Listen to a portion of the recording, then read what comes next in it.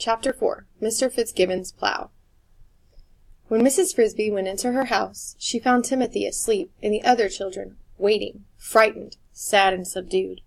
"He went to sleep right after you left," Teresa said. "He waked up twice, and the second time he wasn't delirious. He said his chest hurt and his head hurt, but, Mother, he seemed so weak he could hardly talk. He asked where you were, and I told him. Then he went back to sleep." Mrs. Frisby went to where Timothy lay, a small ball of damp fur curled under a bit of cloth blanket. He looked scarcely larger than he had when she and Mr. Frisby had carried him to Mr. H.'s as an infant, and the thought of that trip made her wish Mr. Frisby were alive to reassure the children, to tell them not to worry. But he was not, and it was she who must say it. "Don't worry," she said. "Mr. H.'s gave me some medicine for him and says he will recover." She mixed the contents of one of the packets, a gray-green powder, in water, and then gently shook Timothy awake. He smiled. "You're back," he said in a voice as small as a whisper. "I'm back, and I've brought you some medicine. Mr. H. said it will make you all right." She lifted his head on her arm, and he swallowed the medicine. "I expect it's bitter," she said. "It's not so bad," he said. "Tastes like pepper."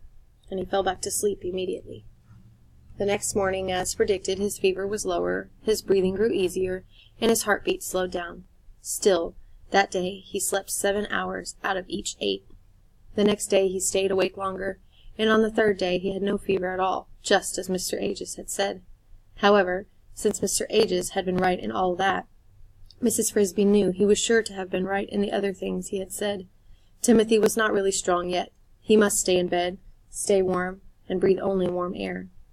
During those 3 days she had stayed close by his side, but on the 4th she felt cheerful enough to go for a walk, and also to fetch some more of the corn from the stump so they could have it for supper.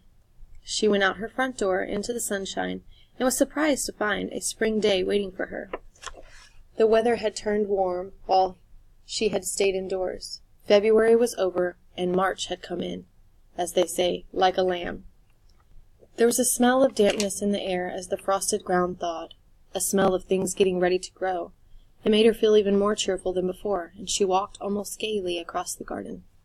And yet, despite the fine warmth of the day, indeed, in a way, because of it, Mrs. Frisby could not quite get rid of a nagging worry that kept flickering in her mind.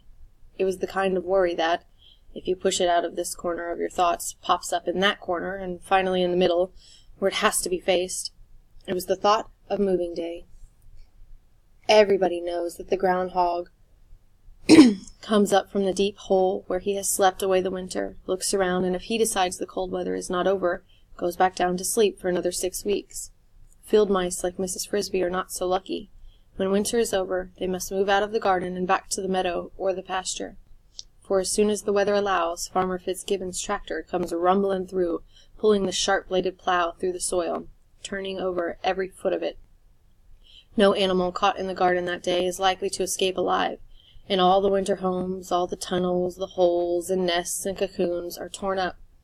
After the plow comes the harrow, with its heavy creaking discs, and then the people with hoes and seeds. Not all the field mice move into the garden for the winter, of course. Some find their way to barn lofts, some even creep into people's houses and live under the eaves or in attics, taking their chances with mouse traps. But Mrs. Frisby had always come to the garden, preferring the relative safety and freedom of the outdoors. Moving day, therefore, depends on the weather, and that is why a fine day set Mrs. Frisby worrying. Even as she enjoyed it, as soon as the frost was out of the ground, the plow would come, and that could happen as much as a month earlier, or later, one year than the last. And the worry was this: if it came too soon, Timothy would not be able to move. He was supposed to stay in bed, and moving meant a long walk across the field of winter wheat, up and down the hill to the brook's edge, where the Frisbys made their summer home. Not only that, the home itself would be damp and chilly for the first few weeks, as summer homes always are, until early spring turned to late spring and the nights grew truly warm. This was something that Mrs. Frisby and the children did not ordinarily mind. Moving day, in fact, was normally a gay time, for it marked the end of the gray weather and the frost. It was like the beginning of a summer holiday. But this year, now that Mrs. Frisby had faced the problem, she did not see any answer except to hope that the day would not come too early. In another month, according to Mr. H.'s, Timothy would be strong enough. Perhaps she was only borrowing trouble. One warm day, she told herself, does not make a summer. No, nor even a spring. She walked on through the garden and saw ahead of her a small figure she knew. It was a lady shrew, a tiny thing scarcely bigger than a peanut, but with a wit as sharp as her teeth. She lived in a simple hole in the ground a few yards away. Mrs. Frisby met her often and had grown to like her, though shrews were generally unpopular, having a reputation for short tempers and extremely large appetites. "Good morning," said Mrs. Frisby. "Ah, Mrs. Frisby, good morning indeed." "Too good is what I'm thinking." The shrew was holding a stalk of straw, which she now thrust into the earth. It went down easily for 2 inches or more before it bent in her hand. "Look at that! The top of the frost is already gone.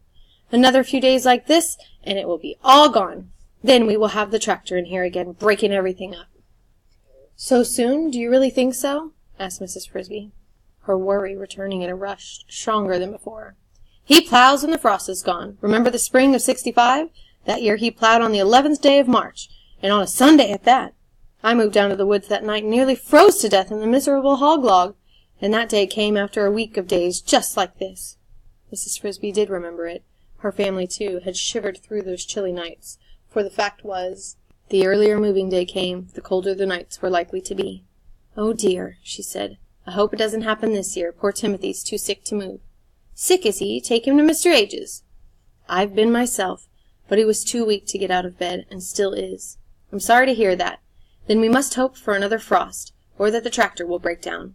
I wish someone would drive a tractor through his house and see how he likes it." So muttering, the lady shrew moved off, and Mrs. Frisby continued across the garden. The remark was illogical, of course, for they both knew that without Mr. Fitzgibbon's plow there would be no garden to live in at all, and there was no way he could turn the earth without also turning up their houses. Or was there? What the shrew had said was meant to be sympathetic, but it was not helpful. It meant, Mrs. Frisby realized, that she, too, could see no solution to the problem. But that did not mean that there was none. She remembered something her husband, Mr. Frisby, used to say. "All doors are hard to unlock until you have the key." All right. She must try to find the key. But where? Whom to ask? And then, as if to make things worse, she heard a sound that filled her with alarm. It came from across the fence in the farmyard, a loud, sputtering roar. It was Mr. Fitzgibbon starting his tractor.